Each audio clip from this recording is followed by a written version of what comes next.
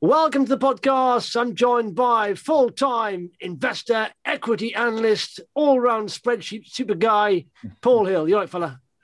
Yeah, morning, Justin. I've definitely been bashing a few spreadsheets this week. But before I sort of go into that, you were hanging. Hey, how often do you bash a spreadsheet? How often do you open a spreadsheet? Do you do it every day? Is that the first thing you do? Or what do you do? What's the first, in the morning, your morning routine? Because it always fascinates me. When you get up, what do you look at? I mean, most people, the first thing they pick up is their phone and look at that.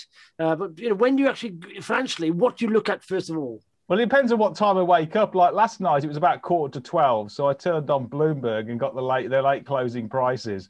And Hang on, you saw quarter to midnight you woke up. Yeah, well, sometimes I don't sleep very well. What time do you go to bed? Last night was about 8:00. I was hoping to sleep a bit longer, but I just couldn't get to bed. And then I had a problem Thursday. Go on. And then it's sort of like all changed. So I usually sort of like watch a bit of, just sort of catch up on the news, see what's happening. It usually is nothing's really of note. And then after sort of bashing, whether it's a research report or whether it's basically doing some modelling or whether it's reading up what's been happening in terms of stocks and sectors and stuff like that. Yeah, so it's a fascinating way I hold my life. How long is it until you open up a spreadsheet? How long to spreadsheet? I know I usually have my spreadsheet out all the time. I see. I usually go to sleep with it. Yeah.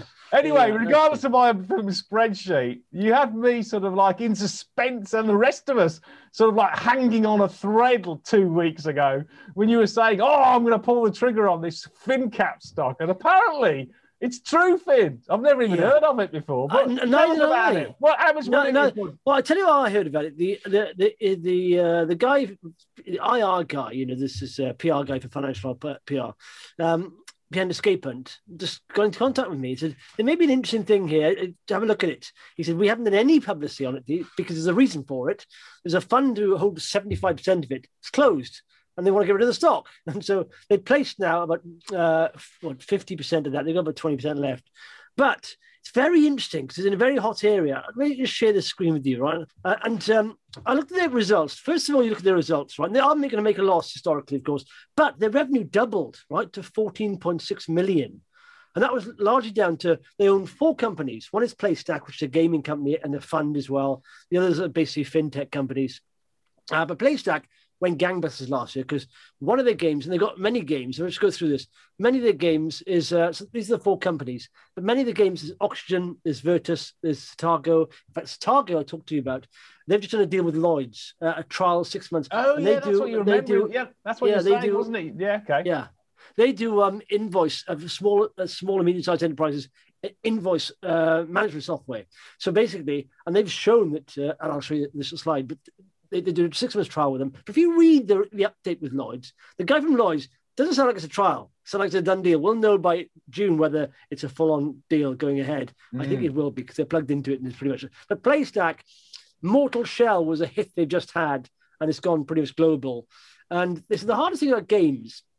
They've got loads of games, but the hardest thing about getting a big hit in a game is getting that traction, first of all, the big hit. Once you get that, then you do the sequel. And it's not like, I like films, the sequels don't flop because you get more, you've got an installed fan base then. Initially you don't have a fan base. Just to my understanding that it's a fintech company that has developed a game. No, they didn't develop it. They basically bought this company out. It's called PlayStack, and I'll go through. So this is PlayStack, right? It's 4 bits to it. It's a publishing company. It's a development fund, award-winning. But these are all the games they do. So this is one part. They own this. They own PlayStack 100%. And the same thing happened with Satago. In fact, my membership group, oddly, there's a guy in there who came on the webinar on Wednesday. He talked about Satago. His brother used to own Satago. And he just didn't have the cash to keep going. So he's going gangbusters.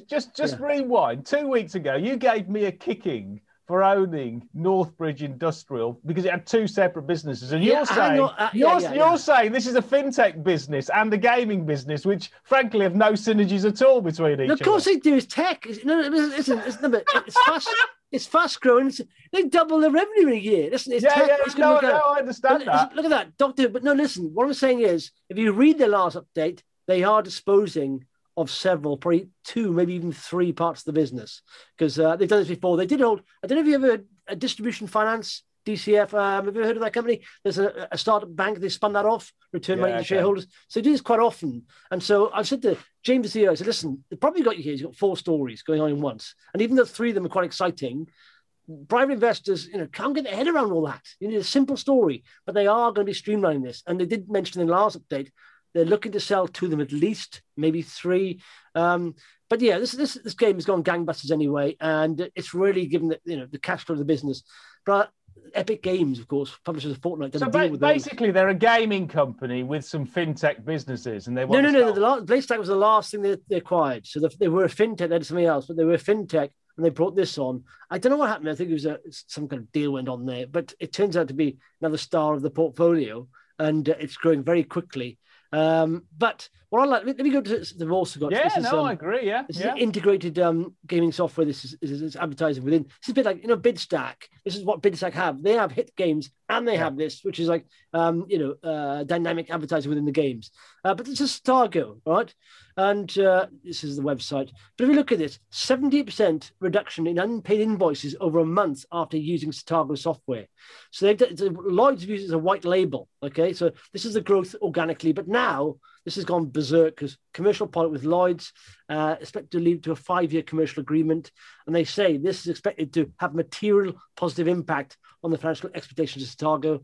And if you look at Ben Stevenson, he's the MD and head of invoice financing at Lloyds Bank. He just says, I'm delighted to partner with Stargo in order to rapidly launch the best-in-class digital working capital solution for our clients. The proposition will help deliver critical funding and digital tools to small businesses in the UK. I didn't realize how big Lloyds were compared to every other bank in the UK. I mean, I was looking at the market share. They're that. I mean, I can't see that from the other way, but they're over 20-odd%. The next one down is Barclays, 15.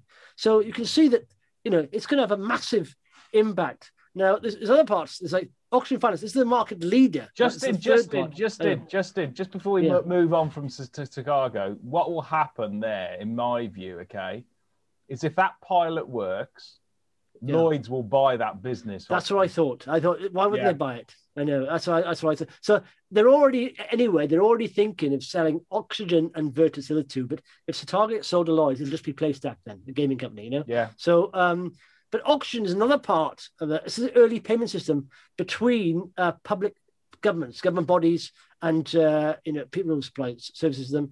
They are the biggest. They are the market leader in this. They've got recurring revenue, 5-year contracts, 94% client retention, 90% contracted revenue going forward. Now, all these companies are at sort of inflection points of going to cash flow positive. They're all now starting to get EBITDA positive.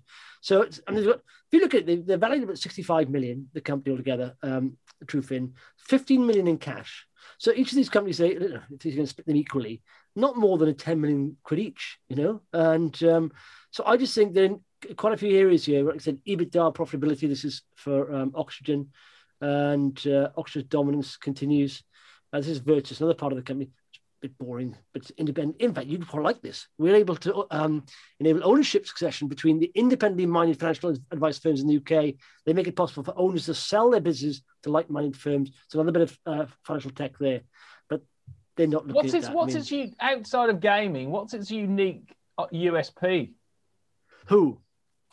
Adam, what is Trufin's in the fintech side? The 3 businesses. What is its USP? Well, it's USP. Is there any other company like that with 4 bits? It's that small, that many cash, market leaders in their fields, and yet they're going to profitability now on all things. I just think it's an undervalued company. And PlayStack, for example, that's going to be a massive hit. Mortal Shell 2 will be a big hit, bigger than Mortal Shell 1, because you've got that million people fan base already now installed. I don't know. I liked BidStack's tech before, but they've got BidStack times 10 with it because they've got a portfolio of games already and publishers, and they've got a fund there that they fund future games makers and games writers. So I don't know what's going to happen with this. I'm very interested.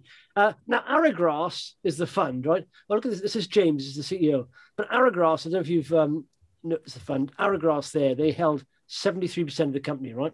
Yeah. They've sold down 53%. They've placed it by, say, 45 pence. But I tell you what's interesting, Holy. I don't know if you've ever heard of this. Have you ever heard of Watrium? They are from Norway. They're a big family office, right? These are the guys there. They're basically the family office of the Caribbean cruise liner. They hold companies for generations. They own 21% of the company. Yeah. And so the shareholders base is very stable. But And if you look at the buyers, here was J. Hambro, Lombard, Gresham House. Yeah, they're all smart cookies, those guys. Yeah. So they all took that placing stock at 45 pence from Aragras. Aragras got 20% left, got 19.9%. So I don't know where this is going to go, but I just think there's very many exciting parts of the business. Probably the most exciting is like, PlayStack and Satago. The deal with Lloyds is very exciting, and Mortshell 2 is very exciting. So I don't know where it's going to go, but they won't have 4 companies in about a year or two's time. It'll be one left and plenty of cash. And they've done it before. They've returned cash to shareholders, when they've sold businesses. Like DCF Finance is called, Distribution Finance. That was a bank, a startup bank, they spun that off and they loaned them to the 9 million, and that's been returned to shareholders. Last question then, Justin. Yeah. How much is the stock worth? Do you know, it's hard at the moment because I want to see, they're going to have results out soon in April. But again, you know what I'm going to say next? Yeah. You need spreadsheet-itis like me. Yeah. Get on those spreadsheets, mate. I'm going to say it's a 5-bagger at least. I'll hold you to that in 2 years' time, okay? No, but what I think is going to happen, what I think is going to happen is money will return to shareholders, and then the structure will become a lot more simple. Because at the moment you've got these 4 parts of the business. It'll become a lot more simple. Maybe they'll have 2 parts, maybe 1 part. Because I agree. Do you know what? I was just in the shower just then thinking about Chicago. And I thought, do you know what's likely to happen to that? Is Lloyds just buy it? Yeah, they will. If that works, they'll buy it. They'll bring it in-house, no doubt about it. I think it's a really interesting unbundling opportunity, realising, value, no doubt about it. Yeah, and in fact, let's just put look at the chart. It's quite nicely starting to build here. This is the placing area. Where is it? 45 pence from right here. And it's slowly creeping up. It's a nice trend here. All these lines, which are moving averages, are moving upwards in the right direction. So, yeah, I think it's an exciting year ahead for them because they haven't shouted about it because they've had this overhang of stock. And they said there's no point of doing that because every time the share price rises, they may dump stock. But I think they're going to place the next 20%, hopefully, again, at a higher level. That's why Aragras didn't sell it all because they realized they could probably sell a bit more higher up. So yeah, but... I just like it. It's the options they got there. Yeah. In contrast, in the last 2 weeks, I've bought a really, really exciting large cap pharma company called AstraZeneca. Have you bought them? Have you? Yeah. Okay. No. I basically just finished off my portfolio. I've got a baker's dozen now. I've got sort of 12 stocks plus my house, which gives them a baker's dozen, and I've got very little cash, so I just utilised almost sort of like another 4 or 5% of cash, and basically. It'd been sold off and still is due to the vaccine news. And the pipeline for AstraZeneca is absolutely fabulous in oncology or immuno-oncology and also in sort of like cardiovascular, respiratory, immunology and all kinds of stuff. And it's just, looking at, they're going to do $5 per share this year. And if you put that into the sort of like into your spreadsheet, you get sort of like a 19, 20 times PE ratio, given the current share price. But this is going to grow EPS by 20% over the next 3 or 4 years easily, and probably over the next decade. And on that basis, it's got a PEG ratio of about 1, which is basically fair value. And these are mostly new drugs it's got on immuno. So I think it will hit $8 per share in 2023. In EPS, you put a sort of like a market multiple, or keep it at the PEG ratio. You get a share price of around about $160 on a 20 times, which would be a PEG ratio of 1. And you basically then put that back on the exchange rate. You get sort of £115 per share compared to a £71 per share current price. And for a big cap, which is largely probably in the top 3 in the FTSE, plus a 2.5% dividend yield. It was a no-brainer for somebody like me. It's not. Do you know what? It's like talking to a calculator. I'm a numbers man. I'm a numbers man. Do you know? I'm looking at the chart there. It's funny, isn't it? They've dipped literally nearly. Look at that. It's a joke. It's a gift. If you're a big cap, investor, and we talked about this in detail last 2 weeks ago. You go for the best-in-class technology. These guys in immuno-oncology, along with Merck, and probably Bristol Myers are pretty damn good, and Roche. But those are by far and away the top 4 oncology companies. And there's going to be a golden era of medicine going forward because... Yeah. So what do you expect? What return then are you hoping to get for that over the next few years there? I think gross return, you can get basically high teens on this. 15 to 20% is certainly not unreasonable. I mean, as I say, if you work out £115 per share is a normal value, a fair value for the stock in 3 years, that's 60%, 50, 60% return on its current level. Plus you get a 2.5% dividend yield. The maths works out 15, 20% per annum return. I mean, it seems like a no-brainer for a big market cap. And they just bought Alexion, which will be accretive to the to EPS in a couple of years' time. I mean, I just thought it was a gift, so I just took it. Basically, yeah. I just thought. Do you see what's happening? What's happening recently with the politics in Europe? I think that's criminal, almost criminal. The way they've sort of talked about AstraZeneca, and then all of a sudden we get these figures come up from America. Phenomenal figures of 100% of reducing sort of severe illness, and it was fun. And it, you got Macron playing the politics because Sanofi failed pretty much, and they also we don't want AstraZeneca. Now they're saying give us AstraZeneca. It's like they're panicking. It's like I know it's ridiculous what they've done there. It talks about big bureaucratic, a lumbering body that can't move, which is lumbering around, doesn't know what to do, and.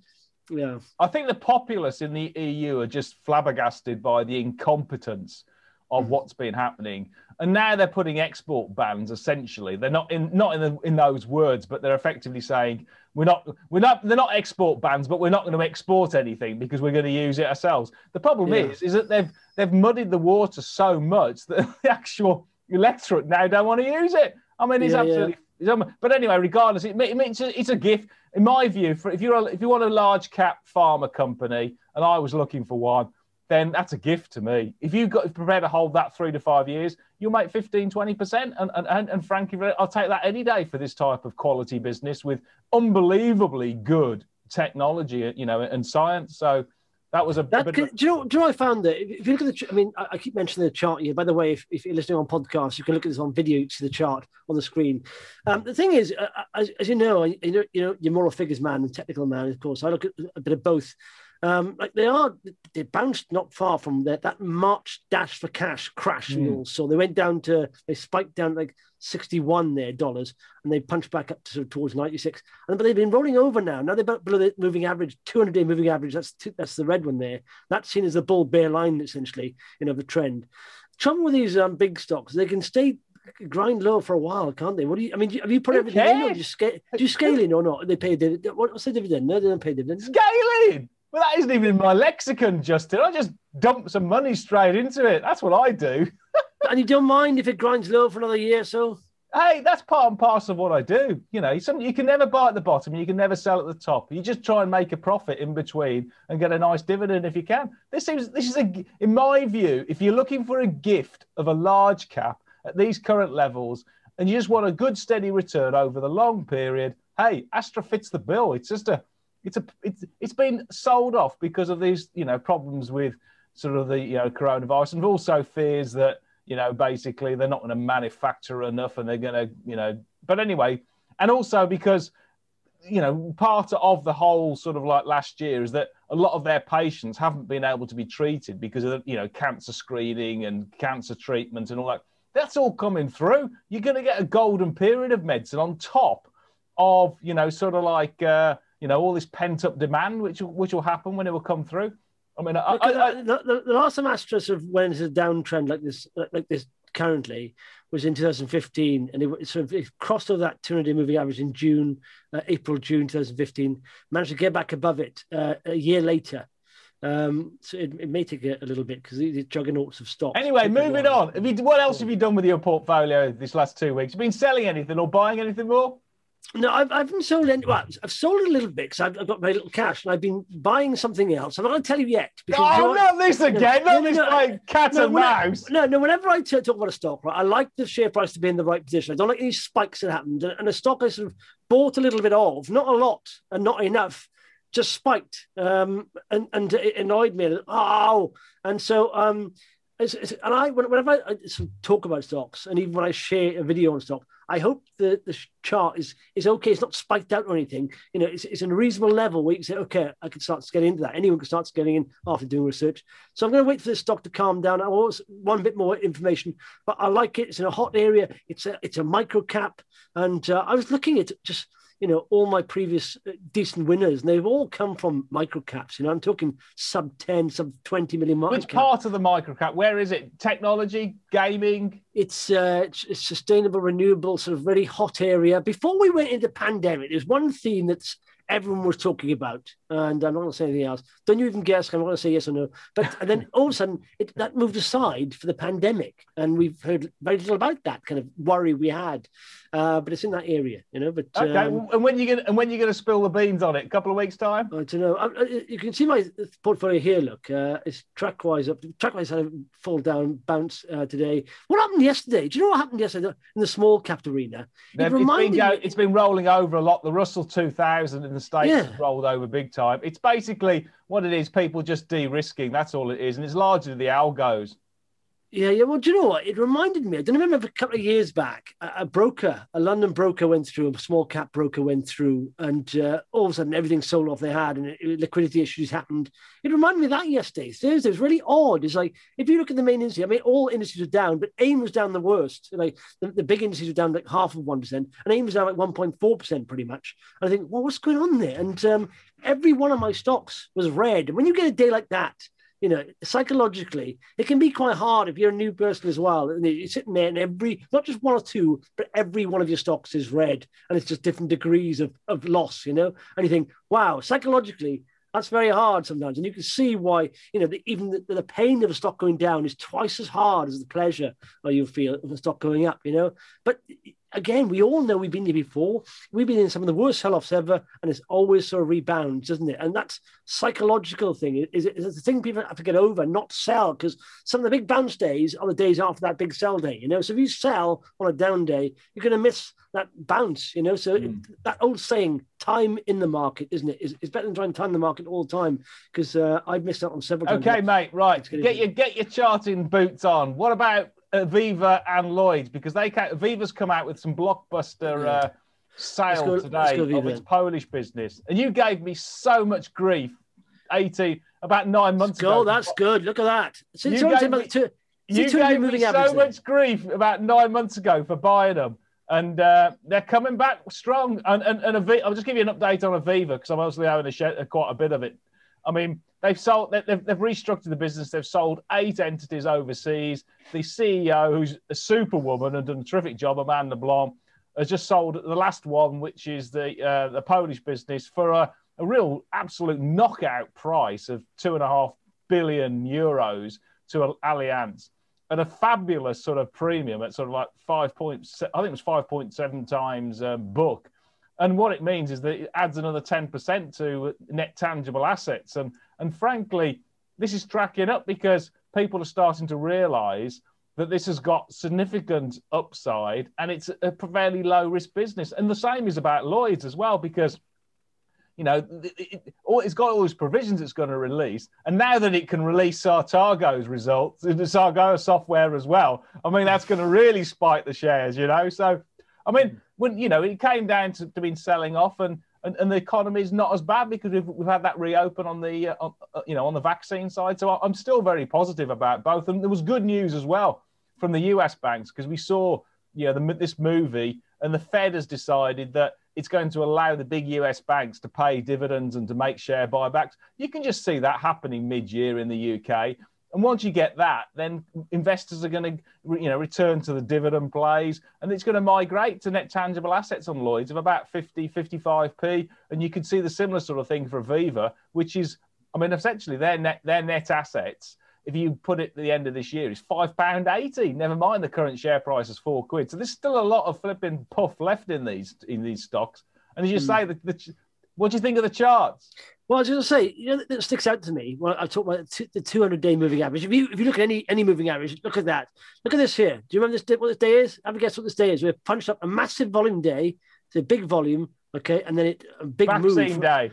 That was 9.73% up for Aviva, a big stock, of course. That's a big jump. And that was vaccine day, yeah. And it just went straight to the 200-day moving average there. And that, that marks, technically, people say, uptrend there. So that's good. And all these moving averages in the right position now. They're all going up. So that's very nice, isn't it? Where would you see a resistance point? Maybe back towards that level here, resistance, but it may go. Well, I would say if people were thinking of owning it like I do, and then you're looking to sell, then don't sell at the moment. I mean, I would only consider selling Lloyds at round about over 50p. 50p would be by far and away the earliest. And likewise with Aviva, I wouldn't sell Aviva until it gets to nearly £5, because there's plenty of upside still to go on these, and it's tracking well. And I mean, frankly, they're unbundling, and one benefit of the pandemic is that they're shedding costs like anything. And did you see yesterday's announcement from was two really from Santander closing a shed load of banks, which properties because it doesn't need it. Perfect. And did you see the one from Nationwide? I mean, it's allowing all its workforce to work at home if they want to, which means they'll be able to reduce their property footprint, which is great. So what you've got is that these businesses will be a lot leaner, and therefore you're going to get the operating leverage going forward. So frankly, what historical norms you've had in terms of cost bases could actually be blown out the water, because there could be a lot. What you're modelling is a lot more conservative than actually what will happen, because the cost base will be much smaller. What's quite an interesting point, I thought, for Invest, and it comes back to your point that you keep mentioning, get involved in investing. Well, why? Okay, because the saying goes now, if you get like Nationwide, if you can do your job anywhere, then somebody else equally can do your job from anywhere. And that means people who are, your traditional white collar skilled workers, etc. If you're not investing or being in a creative industry, then you're actually quite at risk going towards. But investing is a creative industry. It gets you involved and it earns you money that you can do for the whole of your life, and therefore will insulate you from any type of reshoring that you might have on your existing job. So it gives you this pandemic is actually opening the eyes of the world, and investing is a very good way of providing a hedge that it insulates you to a certain extent long term, because it gives you an income stream. No, I say several times, there are many people in many jobs who don't enjoy their jobs. They're just doing their job because it pays them, money, and that's it. And while they're busy working, they're never going to make any wealth. And I say, simplistically, there are only two ways to build wealth in this world, apart from winning the lottery, pretty much. And that's own a successful business or invest in a successful business. And anyone can invest in a successful business if you've got a bit of spare cash. So you're better off spending an hour or two when you come back home from your job that you hate, spend an hour or two learning about investing, because like I say, you can't do it overnight. It's a skill you build up, you get better, you make less mistakes as you get more experience. But once you've got that skill, it'll stay with you for the rest of your life, and you can build decent wealth. And it's only you and the market. You don't need anyone else. You don't need your boss telling you how many hours you can work. It's you and the market. As long as the market's still there, you can still earn money. And I think everyone should be taught from ground level in school about investing. I think because genuine is a way of building wealth. The point is, the pandemic has made it even more critical that you do it, because if you think you're in fact, when you're saying that, I was saying I was in the sort of weekly webinar with my ship investment club, and I was saying what's good about investing is that algos do it and all that, but there's no one rule fits all with investing. In different businesses, sometimes I'll go on a lot more gut, and other times I'll go a lot more fundamentals. And sometimes I think it's going to work. I just got to feel for it. Or the share price is so low, it's so undervalued. And I feel and I understand. And so an AI machine can't sort of do that kind of thing, but you can. They probably can replicate it a little bit, but it's still got a human touch to it. Where it's sometimes you'd see people investing in them. They go, "What are you investing in that for?" And then it goes gangbusters. No idea why, but you have a feeling for it sometimes, and it works. Yeah. I want to pick your brains now. Also, what about small cap fundraising? What's the market like? Because I see one of your stocks, Polarean Imaging, raised 25 million quid. Well, it depends who you are. Well, if you're a company like those, there is a quarter of their market cap size, pretty much, with very little discount, seemingly with existing shareholders. Oversubscribed. It's not an issue, and they gave a nod to shareholders, but they needed that cash. They needed cash to get them beyond the FDA approval date, which is on October the 5th. And then to commercialization, which they've done. And that was the only, in my mind, the worrying factor, or the people were worried about. Now that's removed, it's good. But I mean, like I said, if you've got something that's a potential game changer for that industry, then it's not a problem. You get backers, the biggest shareholders took part, and all that stuff, directors took part. It's not a problem. It's all about the business, isn't it? You got to go. It always comes back to the business. When people start worrying about certain things like, maybe warrants or things that peripheral to the actual business. Just think about the business. Like when there's a sell-off yesterday in the markets, I said, listen, think about the business you're investing in. Is it going to be in a better position in 6-12 months' time? If it is, don't worry. You can buy shares cheaper right now if you want to, if you've got spare cash. But if there's a specific sell-off to your share, then maybe look at it and say, what's going on here? But generally, general sell-offs like that, I'm on the same page. If you're a good quality business, the market is actually really ready for you, because the same thing not only happened to Polarean last week, but also happened to Oncimmune two days ago, because they raised £9 million at a 5% premium to the closing preceding day's price, oversubscribed. And I know I'm catching up hopefully with the CEO sometime next week, Adam Smith, I think I remember his name is. And just to remind people, the investors, what it does, it's basically its lead platform is Immuno Insights, which does two things. It allows effectively next generation diagnostics to be built. So in terms of sort of like being able to diagnose people early in terms of cancer, autoimmune, infectious diseases, and not only to help you can treat these guys earlier, but also you can then, once they've actually been diagnosed, you can modulate if they've got immune suppressant drugs or your drug regime, such that person gets personalized medicine by using the same diagnostics. And also what it does, which is absolutely fabulous, it helps drug companies, biopharma, better predict how their drugs are going to be when they're received by an individual's or treated by an individual's immune system, how the individual's immune system will react. So it's helping them all of that drug discovery, which is not only improving the efficacy of their drugs, but also helping them design, which is a massive cost for them, their clinical trials better, so they get better efficacy results. And as I say, they've got a portfolio of fabulous customers like Roche and Genentech and people like that. And just to give you an indication of, they announced, I think it was a study they're doing with, I think it was with Roche in rheumatoid arthritis and autoimmune, massive autoimmune, as everybody knows and stuff. And what they're trying to do is decide for a particular customer which drugs are going to work best for that particular patient. And rather than actually just by trial and error, saving the patient a shed load of time, removing its side effects, a huge amount of cost, and tailoring it that whole treatment regime specifically to the individual. So it's real knockout science.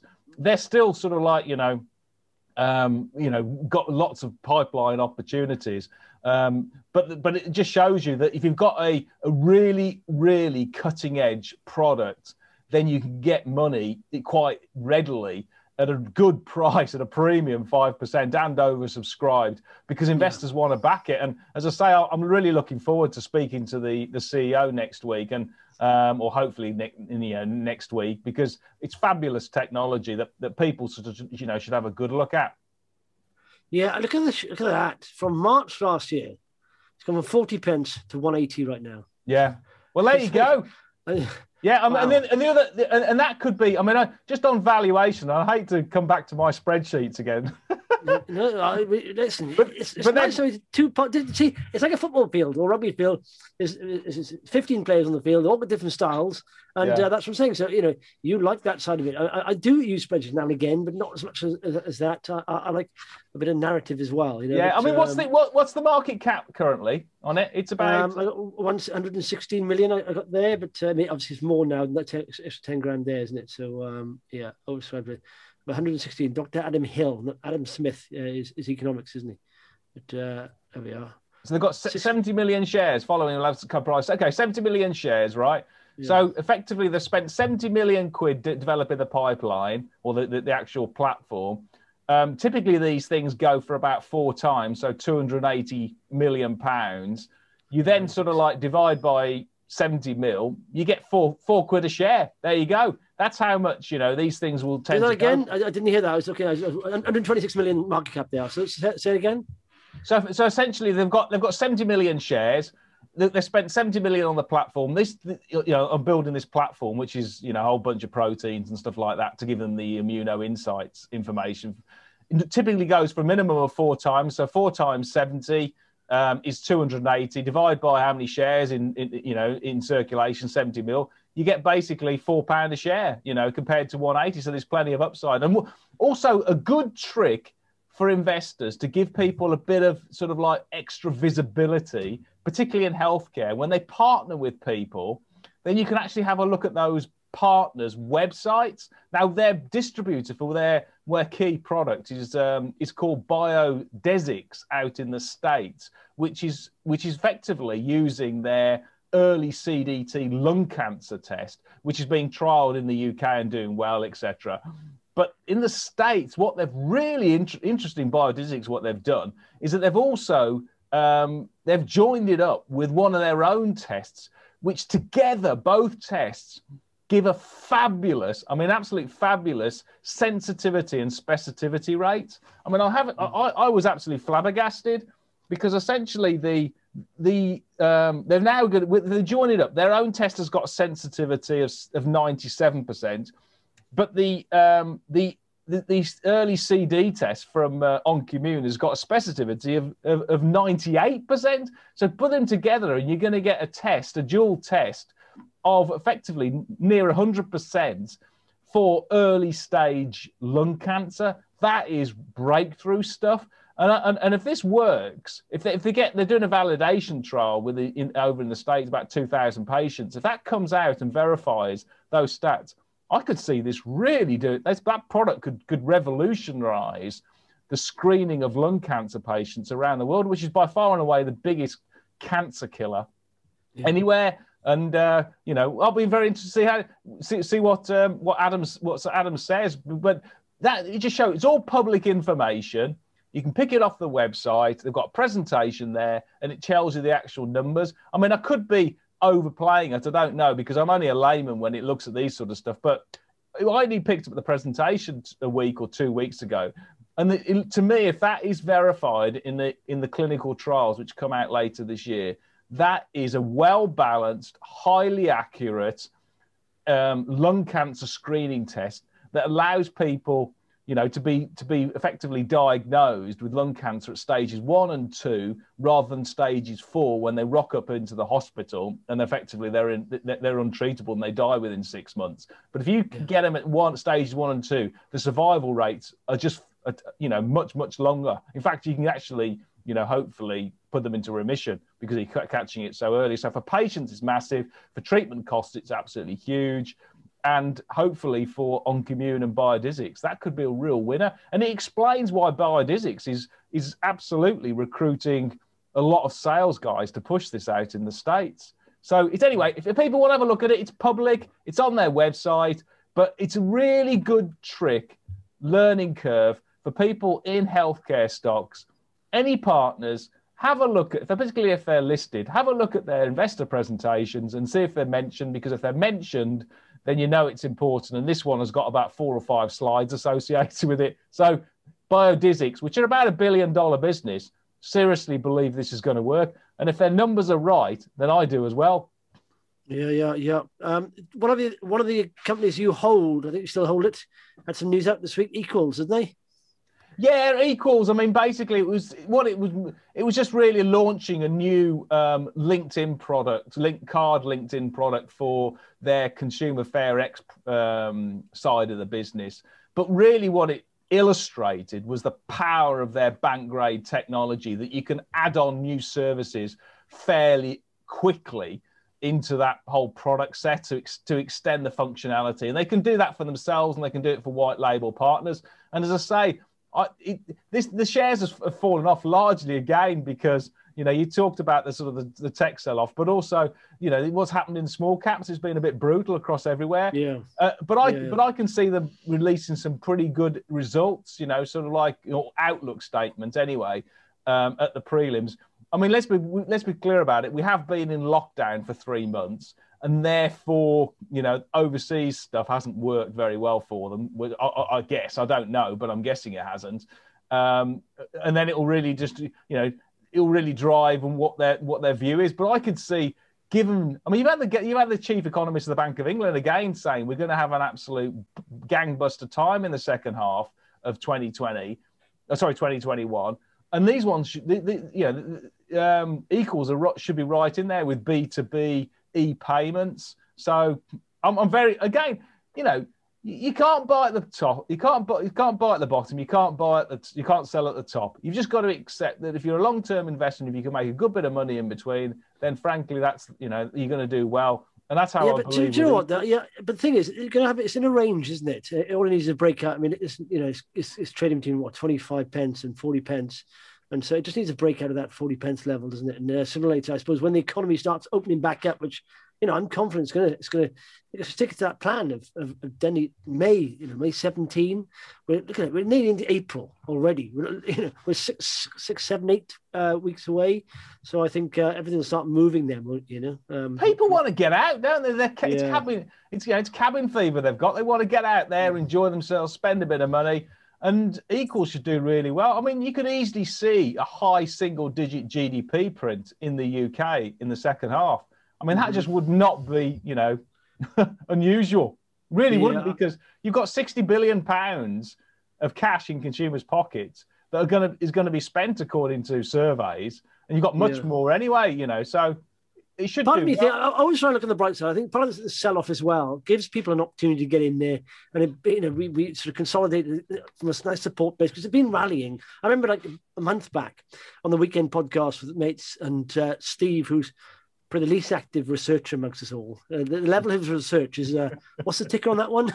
And that's the level of his research. But he said my portfolio is hitting all-time highs on a weekly basis back in January. I said that's a worrying sign. When everyone I saw on Twitter people say all-time high. When everyone's saying that, it's like the shoe shine boy, isn't it? That's a bit worrying. Now we've had a bit of a sell-off. I feel a bit better about it. I feel like we can rally from this base now and start to move into, rally towards the opening of the economy because we rallied too early a little bit, I thought. So I would, and I think again you've highlighted an excellent sort of example there.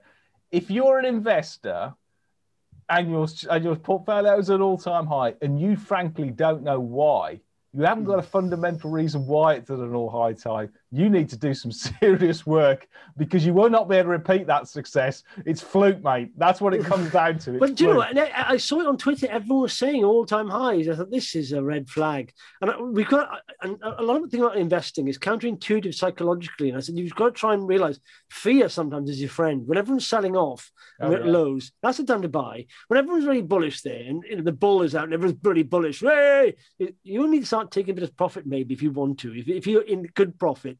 Maybe wait for the dip and but again, you're getting into the realms of trading, which is very hard, and not many people can do it. And you just check out the stats on most of the big trading sites. 75% of people lose money like that. But do you know, I haven't changed. I knew back then we were in dangerous level when everyone was saying all-time highs. But I didn't particularly sell anything because what's the point? You don't need to, though, do you? I mean, you don't need it. You don't need it. Well, you're going to spend your money on anyway. Just hold the stocks.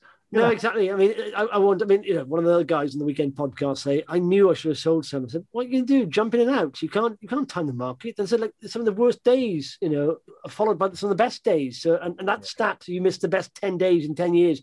And it makes a big difference to your portfolio value. And you're not that good. No one's that good. No one can spot every day like that and jump in and out. So, and frankly, if it doesn't change your quality of life, exactly. Why do you need to sell any shares? Exactly. And if you're holding good businesses and you like them, good. If you're in a business that's rallied and you didn't like it, and it's fluky rally, get out of it. Fair enough. But I mean, if the business you're in you like, hold on to it. Yeah. There we are. Anything else? No, that's great. I'm looking forward to hearing about your new tech pick in EV or renewables in 2 weeks' time. It's got to come down a little bit. It's just buy it. But have you ever bought something and it's gone up crazily? Because yes, when we're scaling in, that's a problem sometimes. Because I always scale in because I don't know whether it's going to go a bit lower here. But then sometimes you don't put a lot in, it goes nothing. Oh no! It's one of the times you hate to stop price going up because, part of you likes it, a third of you likes it, but 2/3 you think, oh no, because But like I said, it's very hard to judge the bottom. But it's not a problem. It'll come back. All stocks come back a little bit. It's just a bit hot on the chart, But all right, brilliant. I'll see you in a couple of weeks. See you in a couple of weeks, Justin. Cheers.